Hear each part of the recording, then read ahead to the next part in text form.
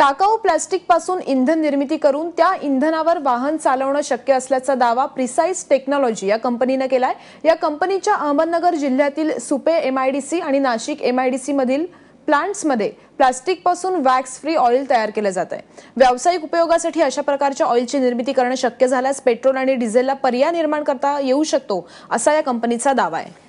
तर प्लास्टिक पासून ऑइल किंवा इंधन तयार झाल्यास अवघ्या 45 ते 50 रुपयामध्ये तुम्हा आम्हाला इंधन विकत घेता येईल। आता हे oil Indian oil corporation limited या सरकारी कंपनीला टेस्टिंगसाठी देण्यात आलंय।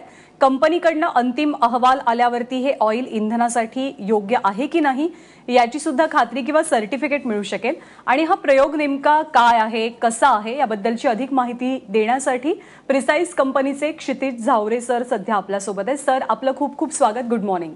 Good morning. सर, प्लास्टिक पासून इंधन निर्मितीचे या आधी सुद्धा बरेचसे प्रयोग झाले, ते आदर फारसे यशस्वी झाले नाहीत किंवा त्याचा प्रॅक्टिकॅलिटी जी होती ती फारशी नव्हती आपल्या व्यवहारामध्ये। तर या प्रयोगाचं नेमकं वेगळेपण काय आहे आणि कशात आहे? या प्रयोगाचं वेगळेपण नेमकेपणाने सांगायचं तर साधारणपणे 2003 सालापासून श्रीरंग भातखंडे यांनी यावर रिसर्च आणि डेव्हलपमेंट सुरू केला होता। आणि काम करताना असं लक्षात आलं की बऱ्याच लोकांनी प्रायोगिक तत्वावर अशा प्रकारचे प्रोजेक्ट केलेले आहेत, जे साधारण म्हणजे लॅबोरेटरीमध्ये किंवा प्रयोगशाळेमध्ये प्लास्टिक पासून इंधन तयार करणं ही गोष्ट शक्य आहे। पण प्रॅक्टिकली कमर्शियल प्लॅटफॉर्मवरती मोठ्या प्रमाणावरती 4 टन, 5 टन, 10 टन, 15 टन इतक्या मोठ्या क्वांटिटीवरती प्लास्टिक पासून प्रोसेस करून डिझेल किंवा इंधन तयार करणं हे आतापर्यंत कोणीच केलेलं नव्हतं आणि ती गोष्ट आम्ही आता करतोय। तर यातलं नेमकं वेगळेपण सांगायचं म्हणजे लोक जे काही प्रकारचं प्लास्टिक आपण पाहतोय, जे प्लास्टिक रिसायकल होतं, जे पुन्हा पुनर्वापर करणं शक्य आहे, अशा प्रकारचं प्लास्टिक पेक्षा जे प्लास्टिक पुनर्वापर केलंच जाऊ शकत नाही, जे प्युअर वेस्ट आहे, म्हणजे म्युनिसिपल सॉलिड वेस्ट मध्ये कचऱ्यामध्ये निर्माण होणारं प्लास्टिक असेल किंवा इंडस्ट्रीयल वेस्ट मध्ये तयार होणारं प्लास्टिक असेल, याचा पुनर्वापर केला जाऊ शकत नाही। तर हे जे प्लास्टिक आहे हे प्लास्टिक पासून आम्ही इंधन निर्मिती करतो आणि ती लार्ज स्केलवर करतो।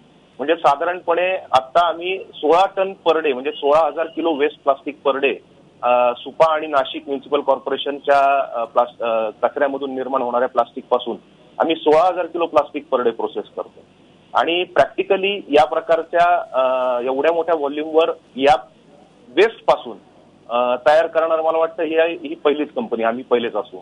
आणि zero waste to zero waste म्हणजे वेस्ट पासून कुठलंही वेस्ट तयार होणार नाही, ते पूर्णपणे डिस्पोज केलं जाईल, त्यामधून कुठलेही हार्मफुल इमिशन्स किंवा गॅसेस बाहेर निघणार नाहीत, अशा प्रकारची ही टेक्नॉलॉजी आम्ही डेव्हलप केलेली आहे। आणि आता सुपे येथे 12,000 किलो पर डे आणि नाशिक येथे 4,000 किलो पर डे या प्लास्टिक वरून आम्ही आता प्लांट ऑपरेट करतो। नक्कीच, म्हणजे हा एक खूप धाडसी आणि खरं तर रिव्होल्युशनरी प्रयोग म्हणता येईल। पण मुळात अशी इंधन निर्मिती करावी असा विचार डोक्यात कसा काय आला? याचा विचार म्हणजे याचं क्रेडिट खरं द्यायचं तर मी श्रीरंग भातखंडे यांना देईन। ते वेस्ट हीट रिकव्हरी सिस्टीम्स मध्ये काम करत होते आणि वेस्ट हीट रिकव्हरी सिस्टीम मधून काम करत असताना वेस्ट प्लास्टिक किंवा वेस्ट जे काही जनरेट होतं त्यापासून एनर्जी जनरेट करता येईल का ही संकल्पना त्यांना सुचली आणि त्यामध्ये R&D करत करत त्यांनी 2009 साली आम्ही पहिला प्रोटोटाईप पायलट प्लांट 1,000 किलो पर डेचा पुणे येथे टाकला। आणि त्याच्यावरती ट्रायल करत आम्ही ज्यावेळेला एक अशा स्टेजला आलो की आम्ही एक चांगल्या क्वालिटीचं डिझेल तयार करू शकतोय, की जे डिझेल कन्सिस्टंटली आम्हाला एक डिझेल सारखेच स्पेसिफिकेशन किंवा त्याचा उष्मांक किंवा कॅलोरिफिक व्हॅल्यू जी म्हटली जाते किंवा त्याचे बाकीचे जे काही डेन्सिटी किंवा बाकीचे जे काही स्पेसिफिकेशन असतात त्याला मॅच होणारं ऑइल ज्यावेळेला आम्हाला एक सातत्याने कन्सिस्टंटली त्यातून मिळालं, त्यावेळेला आम्ही हा प्रोजेक्ट कमर्शियली ऑपरेट करायचा ठरवला। आणि साधारण 2011 पासून आम्ही यावर कमर्शियली काम करायला सुरुवात केली आणि आता तो प्रोजेक्ट आम्ही फुलप्रूफ रन करतो आहोत। तुमचा जो प्लांट आहे दोन्ही ठिकाणचा, तर इंधन निर्मितीचा हा प्लांट तुम्ही कसा उभारला, त्याच्यासाठीची मशिनरी नेमकी कुठून आणलीत का ती तुम्ही इथेच तयार केलीत आणि एकंदरीत खर्च किती आला तुम्हाला या सगळ्यासाठी? ही जी मशिनरी आहे ही install renewable energy systems private limited ही पुणे बेस्ड कंपनी आहे आणि या कंपनीमध्ये या वेस्ट प्लास्टिक पासून वीज निर्मिती, वेस्ट प्लास्टिक पासून इंधन निर्मिती, वेस्ट प्लास्टिक पासून गॅस म्हणजे LPG इक्विव्हलंट गॅस तयार करणं, अशा प्रकारची जी इक्विपमेंट आहे, मशिनरी आहे ते बनवले जाते। तर त्या कंपनीच्या मार्फत, त्या कंपनीच्या इनिशिएटिव्ह मधून आम्ही सुपे येथे या प्लांटची उभारणी केलेली आहे। साधारणपणे कॉस्टिंग वाईज बघायचं गेलं तर आम्हाला रिसर्च आणि याच्यामध्ये सुरुवातीच्या पिरियडमध्ये आम्हाला खूप यामध्ये प्रचंड मोठ्या प्रमाणावर खर्च आला, की ज्यामुळे ती इनिशियल कॉस्ट तुम्हाला मी सांगू शकत नाही.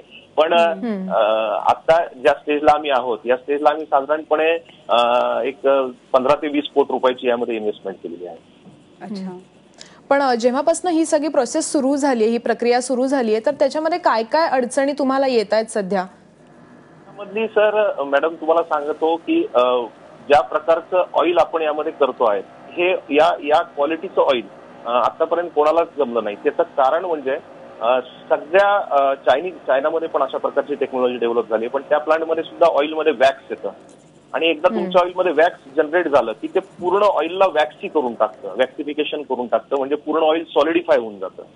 तर वॅक्स जनरेट न होणं हे सगळ्यात मोठी आणि महत्वाची गोष्ट आहे, जी आम्हाला खूप अडचणींनंतर किंवा एक आम्ही अचीव्ह केली आहे. आणि आम्ही आता अगदी छातीठोकपणे सांगू शकतो की आमच्या ऑइलमध्ये वॅक्स येत नाही.